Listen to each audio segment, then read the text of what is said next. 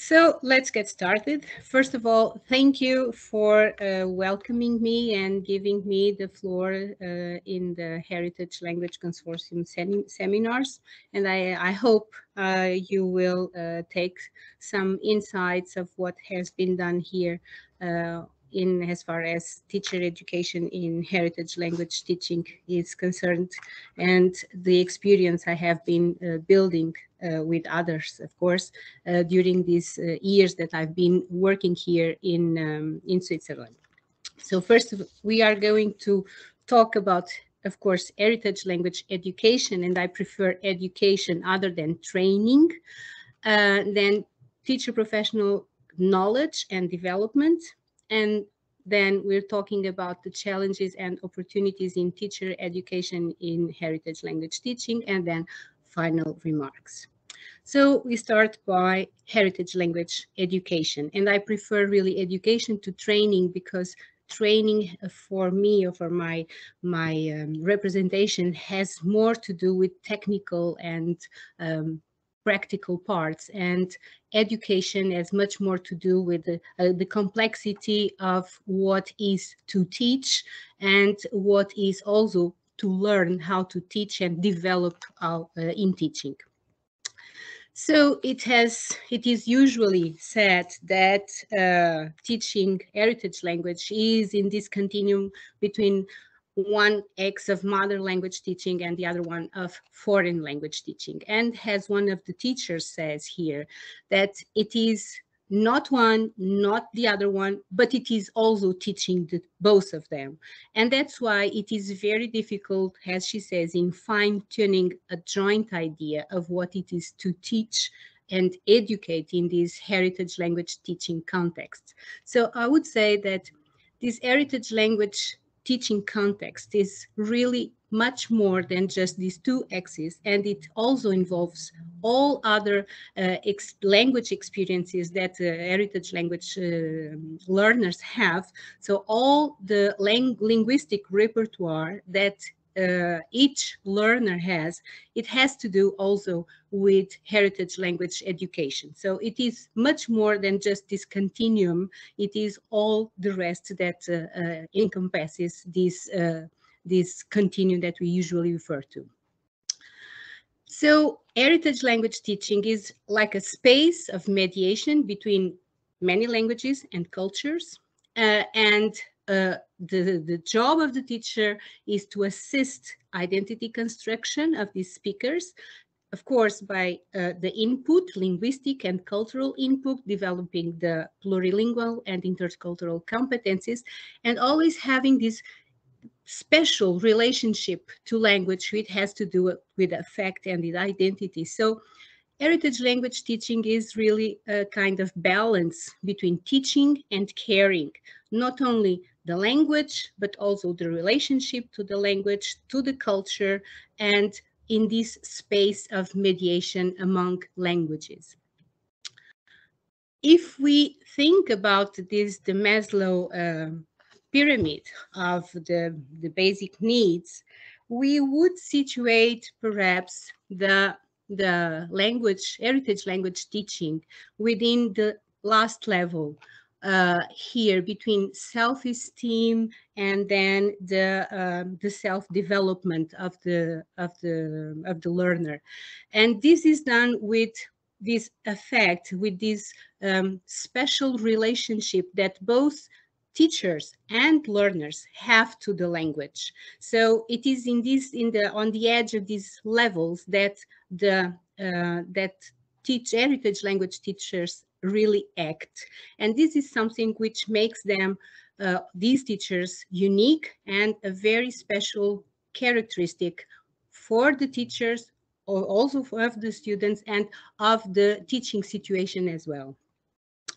So heritage language speakers have specific characteristics, and the ones who are listening and are linguists, they know this much more than I do, and much better. But we always have to think that all the heritage speakers have different patterns of acquisition, exposition to language, either oral or written. So they develop different communicative competencies. They also have different opportunities for language use. Some speak at home, some don't.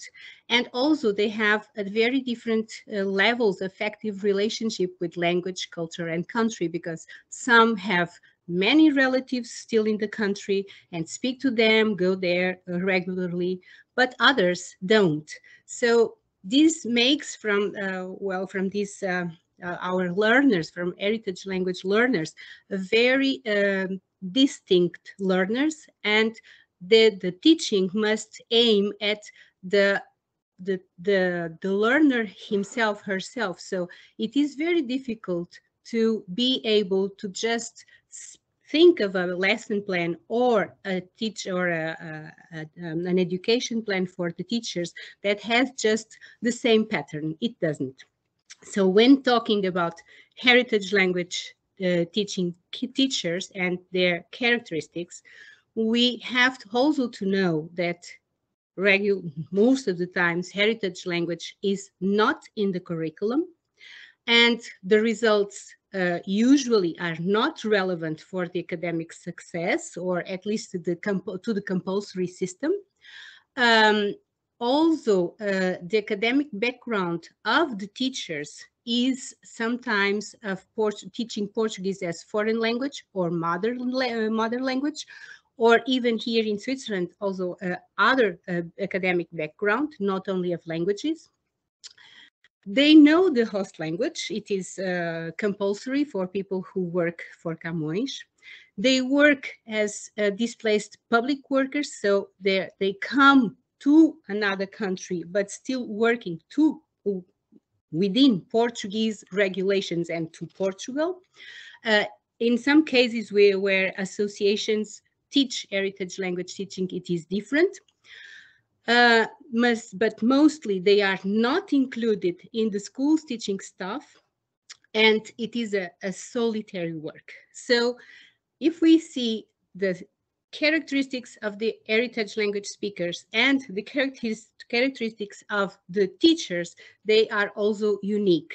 So this turns all this atmosphere something very special, and which has to be understood as that, and has to be dealt with the kind of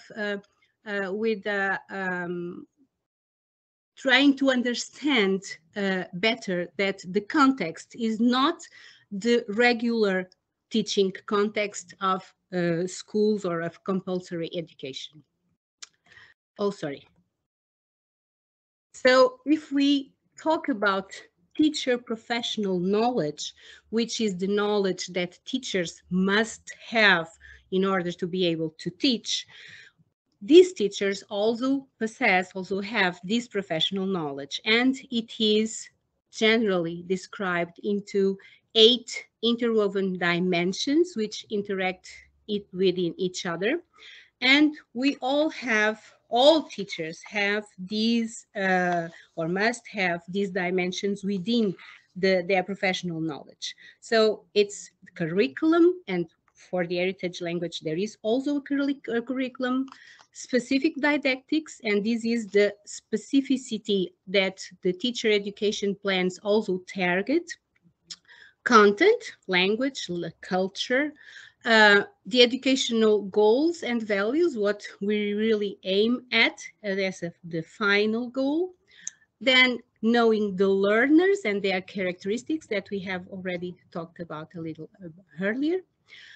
The educational context, so it is different to teach here in Switzerland in a canton where German is spoken, or in canton where French is spoken, because the regulations are different, the way people react in school are also different. And also about pedagogy, the teachers must know, they must have this knowledge. And something else which has been added lately has to do with supervision. So that's the kind of knowledge teachers have to possess, to have, to dispose of, to be able to look at themselves, look at others, and be able to reflect on their own practice and or practice of others, and be able to reconstruct practices, reconstruct concepts, and go on developing themselves.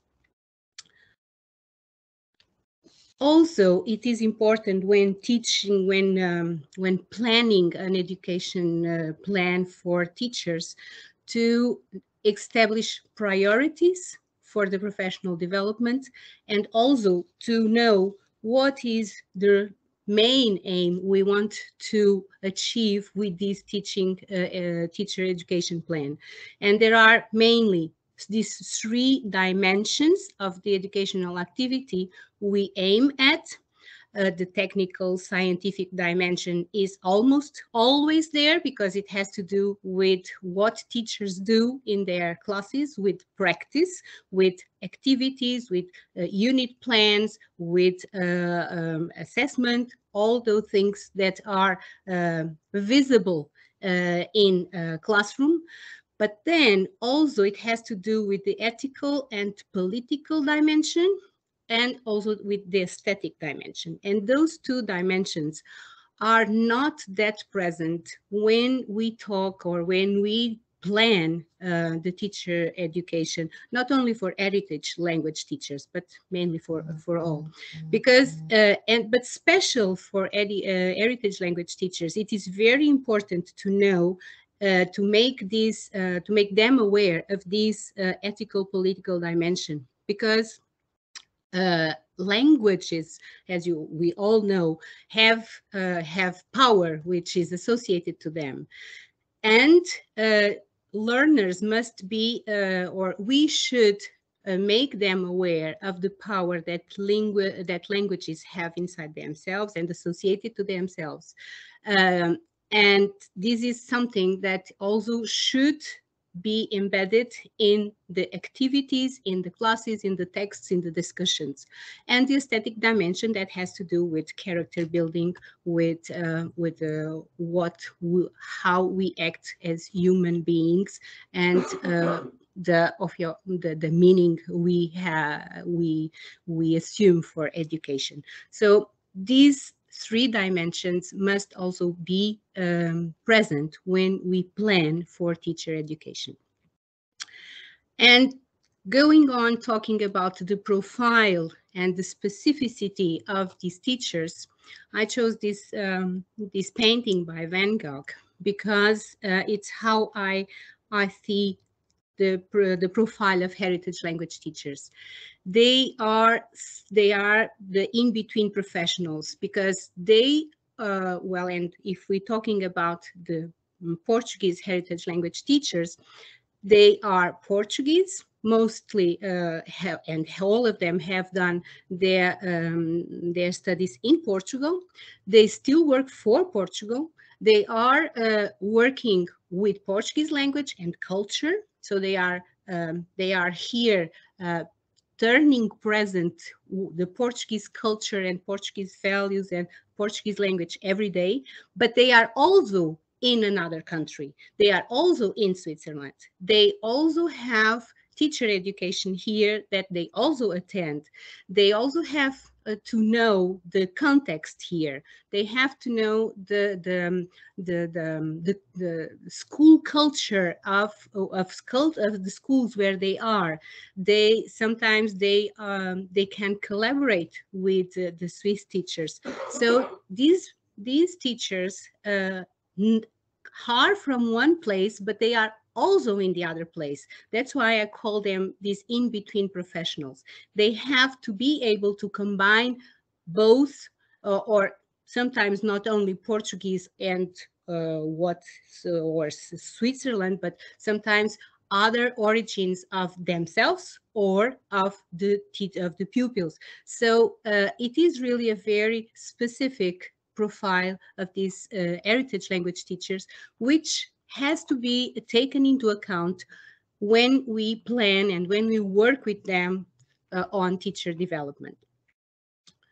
So teacher professional development is where we come now, and it it is also planned and thought for every teacher. And also the research has explained that and has shown that there are many dimensions that also have to be taken into account. And all those are also apply to heritage language teachers. The specificity of these teachers is that they have different contexts, different students, and also a little bit different content. So professional development is a process, and a process that has to do with the teacher's characteristics and also with what they teach. As we see, as I have been saying, the heritage language and all these characteristics, and of course, how they teach. So they have to know how they will approach the language work, culture work with their learners in a way that it is motivating and that they are going to learn. But professional development has also to do with collaborating with others, with knowing about the school context, and also with activities that can be formal or informal. And all this is part of the professional development process. So when we talk about heritage language teacher education, it is not just a workshop, not just a course, not just special activities that are designed for teachers to attend in order to develop, enhance their skills as teachers.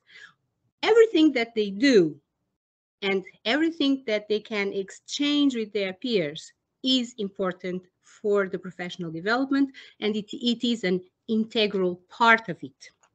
So let's talk a little more directly on heritage language teacher education. Well, the usual starting point of all teachers, all heritage language teachers, is that they don't have a specific preparation to teach heritage language. As we saw, the teachers here in Switzerland, and also teachers in other parts, well, at least the teachers for Camões, they come from Portugal and they didn't have this specific preparation. They, as we have seen, they are isolated sometimes and they are scattered all around the country. They are aware of challenges and difficulties. Even if they are experienced, they are more aware. If they are unexperienced, they are not so aware, but they know that they are going to find many. And there is this need to share and discuss the professional experiences. So if we offer training opportunities, education opportunities that are planned to meet the needs, of course, they will attend all the teacher education offers that are offered to them. And that has been what has been happening here in Switzerland. So if we want the professional development to be effective, of course, teacher practices are going to be improved. And effective professional development has to do with content, so it is content focused. So it has to do with what the teachers do in their classes with their children, their pupils. It incorporates active learning, so they have to be active in all these courses, have to collaborate, they have to think about effective practice, but they also have to have coaching, they have to have feedback, there has to be special time for reflection. The time of the education offers must be sustained, is not just 3 hours without anything else. It has to have a certain duration, otherwise it won't be effective. And being effective ensures the sustainability, which is really very important. So the design of the teacher education offers has to account for professional, cultural, institutional and personal contexts, because as we saw before, the characteristics of the teacher are very important for the professional development. We have to have time. We have to build environments to experiment and foster innovation, promote the reflective sharing with the examples, encourage the development of a professional project. And I must say that all the teachers here in Switzerland, they start every 2 years by writing their professional development project, which then I read, and then I give feedback on what they say. Peer collaboration, supervision has to be encouraged, and always this feedback, which is very important. So to be effective and to really learn and be able to develop as heritage language teacher, but as any teacher, the design of teacher education has to have these features, and we also have to think that what we are doing, we are trying to empower teachers so that they are going to be able to go on developing themselves in a sustainable way. So the axis of the teacher education programs have been these 3 axes. So the contextual experience, what the teachers know about the context, the collaboration between them, and we also had research. So with the context, we can really respond to the problems of the teachers. We can also make them aware of what is that there are many languages, many cultures, and that we have to be aware of them and put them also into our classes.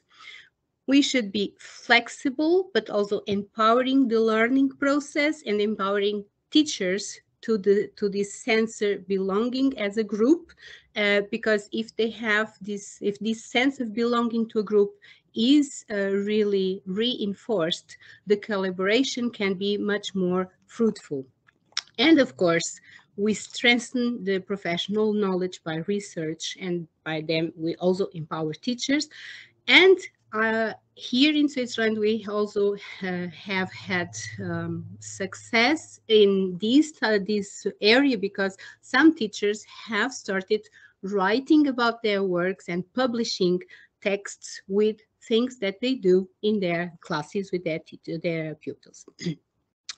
If we look at the needs of the last 3 years, which were expressed by the teachers here, we see that there are 2 main fields that are pointed out, which has to do with planning, teaching. So what am I going to do with my pupils in this class? How do I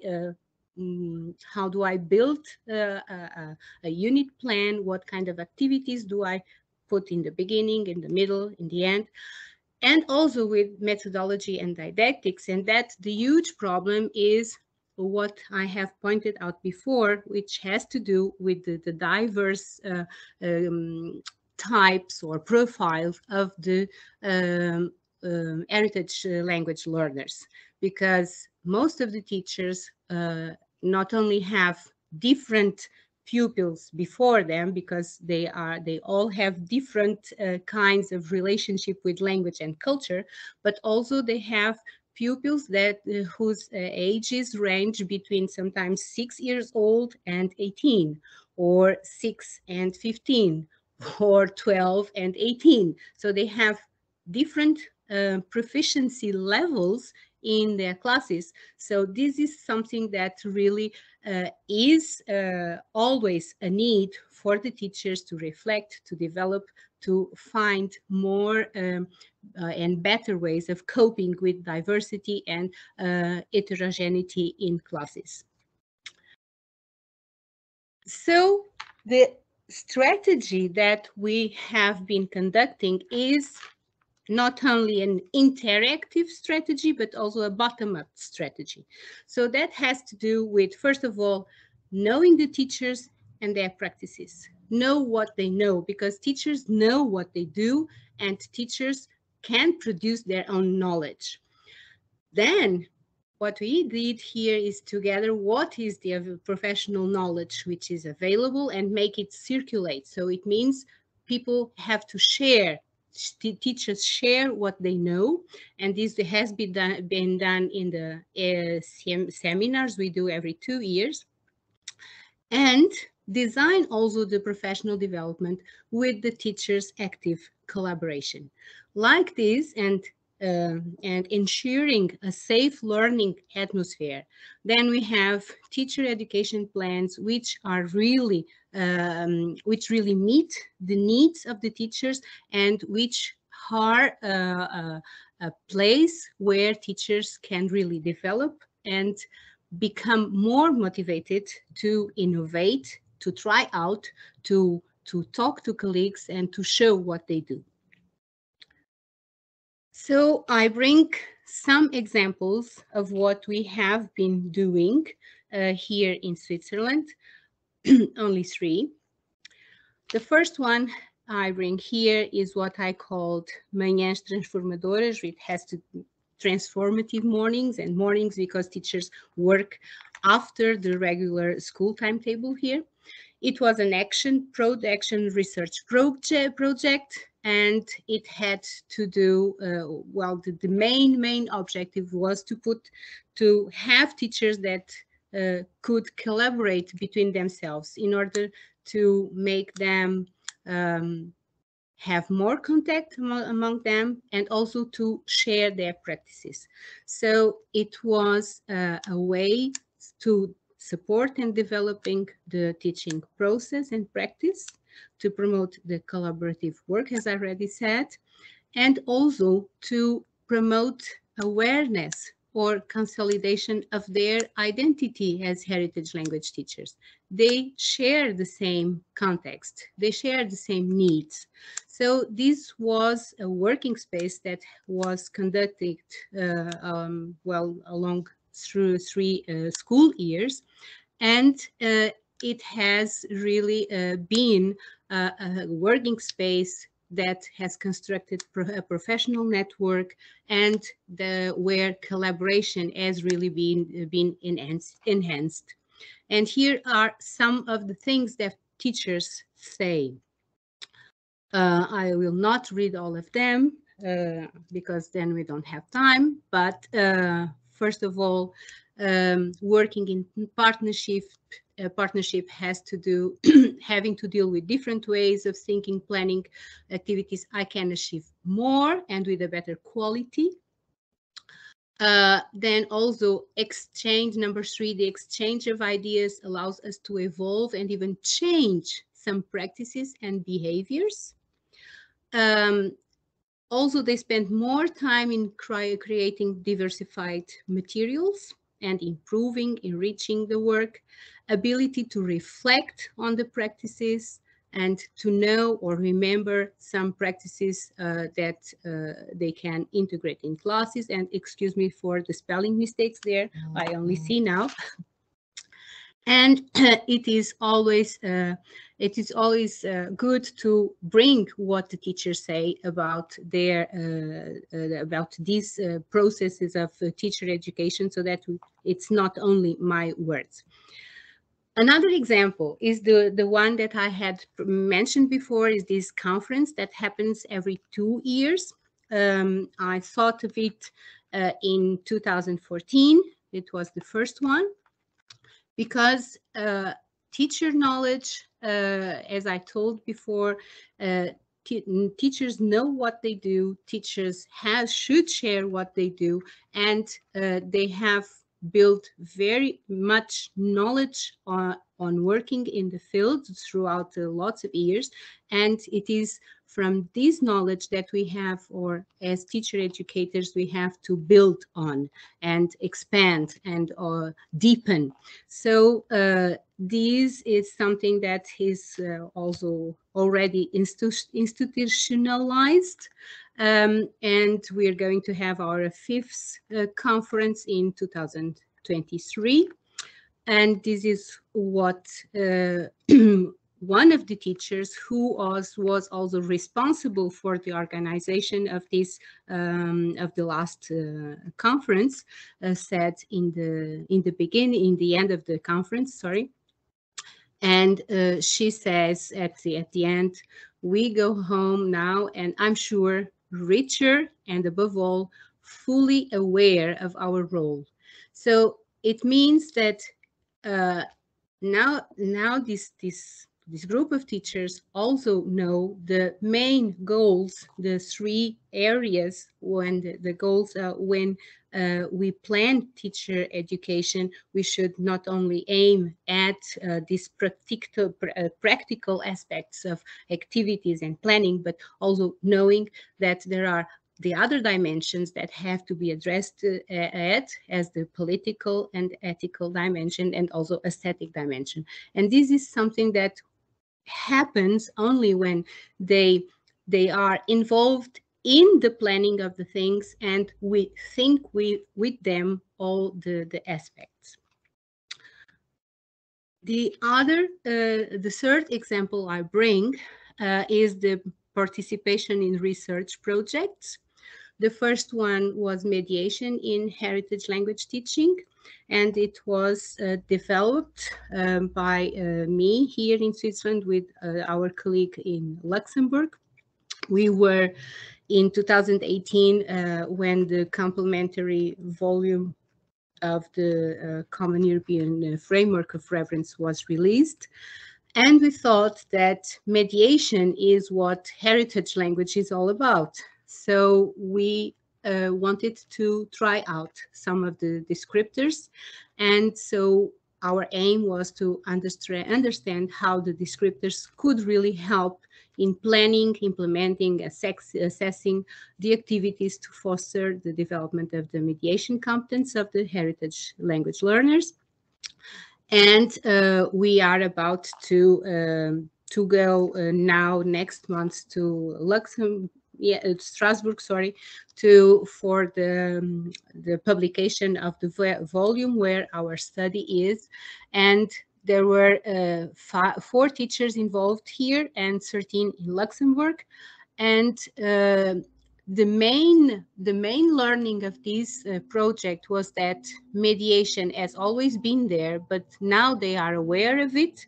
Now they can make or they can talk to pupils in a different way about mediation and make them also aware, because mediation, as I told before, is there. We are in languages, between languages, among languages and cultures, and that's our job. So it was really a very enriching project.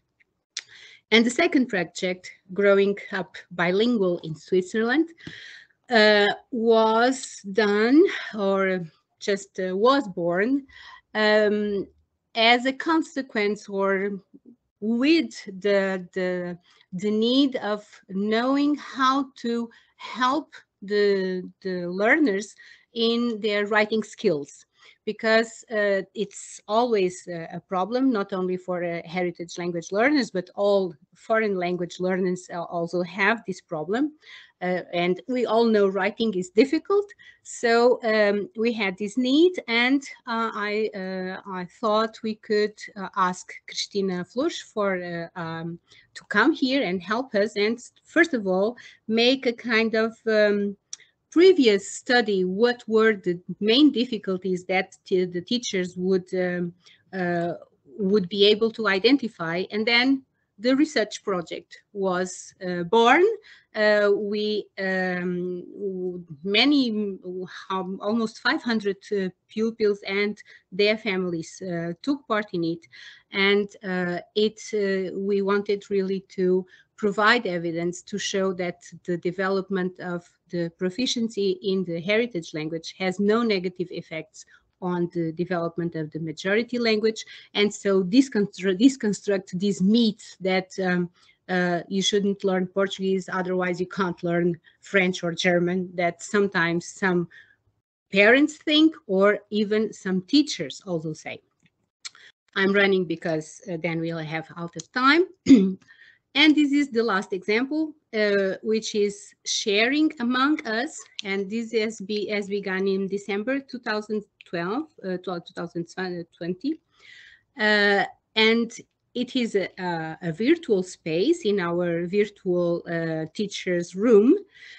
And teachers come and share their practices within all these topics that you see here. And teachers come, listen, ask questions, comment, and this is a space just for teachers, just to share in an informal way about things they do in their classes. And this is also something that is that contributes for their professional development and acts as a teacher education offer. So the characteristics of successful teacher education offers has always to do with this joint work of collaborative work, individual work, and that empowers teachers, expands the professional development, and aims at sustainable professional development. So all teacher education have this link with the reconstructive interaction among teachers, and it is done in two phases always: observation, analysis of what people do, or of what an educator, a teacher educator comes and says, if it is a course or a workshop, and then a part of appropriation and action. And that has always to do with questioning their own practices, but with these premises: articulating theory and practice, also taking the object of work, so the language or culture or the way we do it, into objective analysis and experimentation. The student is always at the center, and the teacher is responsible for the teaching, and also to have a broader awareness of heritage language education and the educational purposes. And this also, all these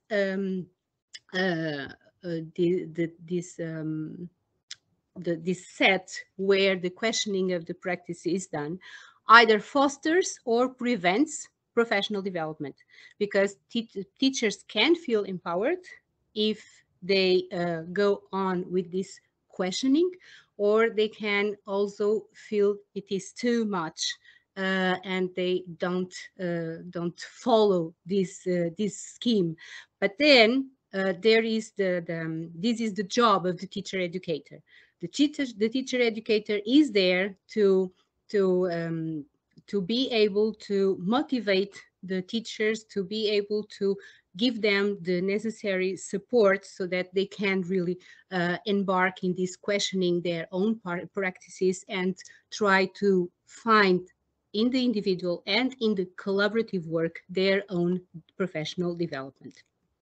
So the final remarks, I would say that we have been taking challenges as opportunities. So the challenge we face is the opportunity to solve it and to build it up and to be able to learn from it. So the knowledge about teacher education we have been building has to do with reflection, action, research, our three axes. And it is always built with students, teachers, and researchers. And we take into account the characteristics of the heritage language speakers, but also the characteristics of the teachers. It is also very, very important. Challenges for teacher education and teacher practice. I see heritage language teachers as language curators, not in the sense they have to take care of pure language or whatever, but to acknowledge that there is this constant language contact in this in the context of language heritage language education. They should be flexible enough to be able to design processes that will accommodate the modes and the expressions of the heritage language learners and speakers, because they they introduce in their repertoire many, many different words from the ones we acknowledge as Portuguese or other language. And therefore, it is crucial to develop the metalinguistic competence of heritage language learners.